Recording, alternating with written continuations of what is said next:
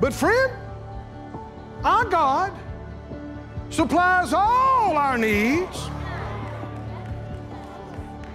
according to His riches. That has nothing to do with anything going on down here. Nothing. Oh, somebody needs to hear that. Nothing to do.